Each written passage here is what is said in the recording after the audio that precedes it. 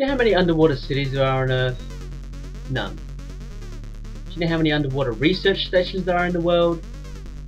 1. Do you know how many we used to have? Over 60. What happened? Anyone who's played Bioshock knows Andrew Ryan and the world he dreamed up for us all. If underwater cities are throughout fiction and lore, why hasn't a real Andrew Ryan taken us to the depths?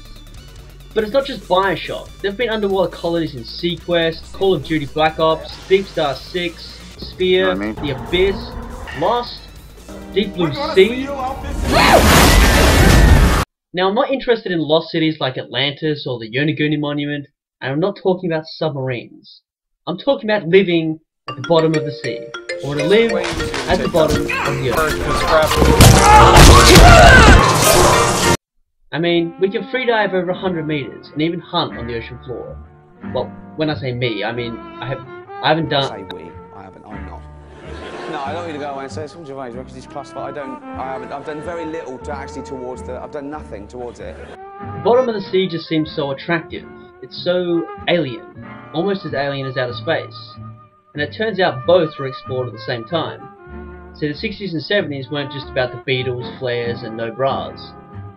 The first problem with living underwater is the bends. No, the bends!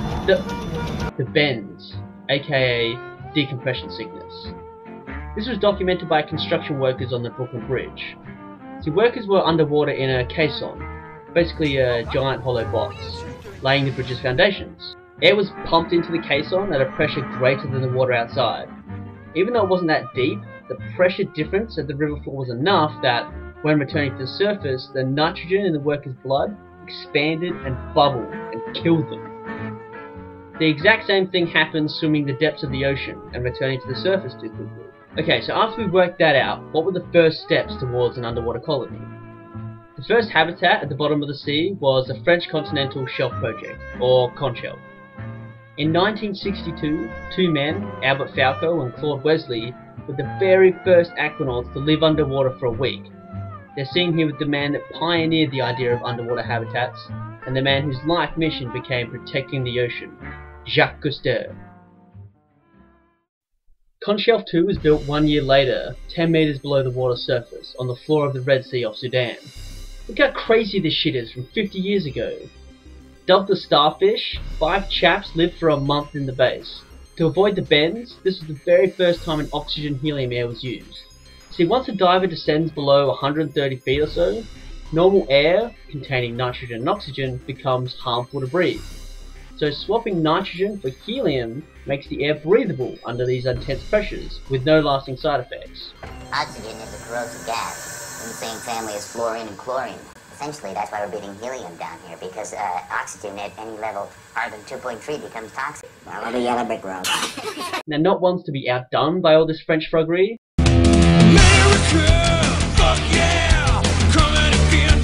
the US Navy created Sealab, and at first tested it in the waters of Bermuda at a depth of 60 meters.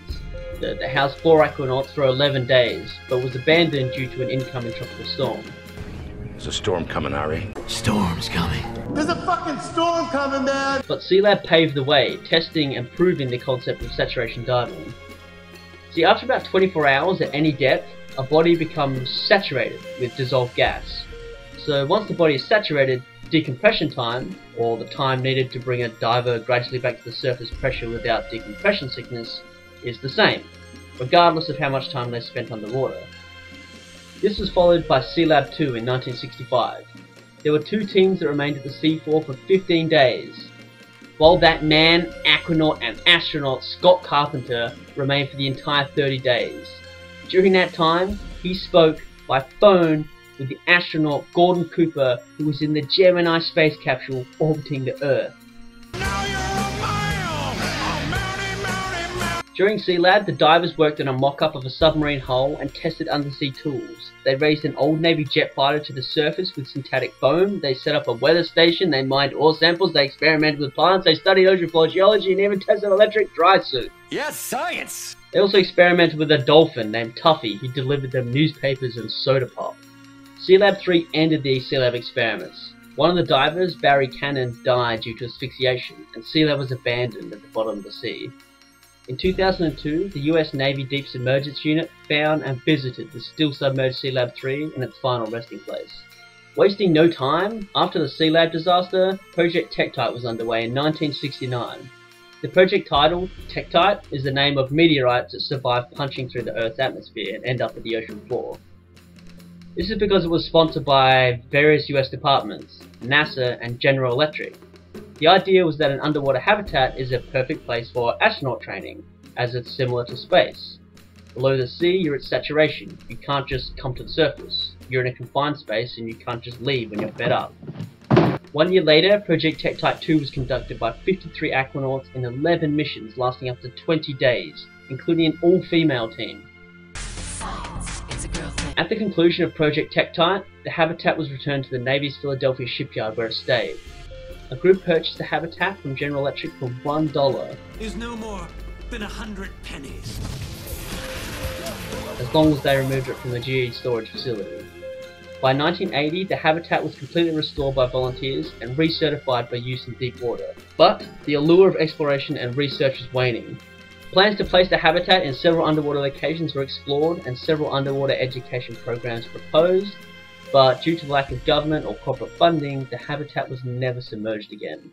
It once again deteriorated, and in 1991 it was disassembled and the metal was sold for scrap. After half a century of exploring the ocean and over 60 underwater habitats once in operation around the world, and not a rapture in sight, and just when I want to take a wrench to someone's face, is there anything? We still have Aquarius. Aquarius is the only still functioning underwater habitat today. It sits 18 meters below the surface, 4.5 kilometers off Key Largo, Florida. Aquarius is possible because it builds on all the advances made by habitats before. The facility has hosted 117 research missions, produced 300 scientific publications, numerous popular science articles, and educational programs. It has also hosted filmmakers, Navy divers, and 40 NASA astronauts who train for the working conditions of space stations, zero gravity, and mining asteroids. Last year, the lab was shut down due to operating costs. But after backlash from scientists and South Florida political leaders, Aquarius was given a 6-month lease on life through Florida International University. But no Rapture then.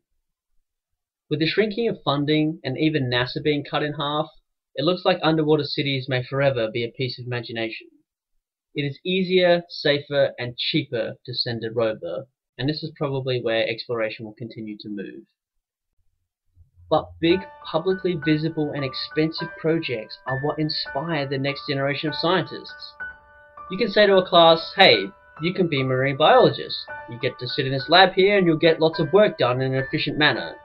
And all the researchers I know do work like this, and they do a lot of good stuff. But what if you could say, hey, you want to be a marine biologist? You could be part of the next phase of human exploration at the bottom of the sea. Living down there with other researchers, exploring the unknown and pushing the boundaries of what's possible. That's what's going to inspire. Not efficiency, not practicality. And you cannot put a dollar price on that. Besides, how else am I going to get my Rapture? I'm Robin Ideas, and remember, everything is interesting.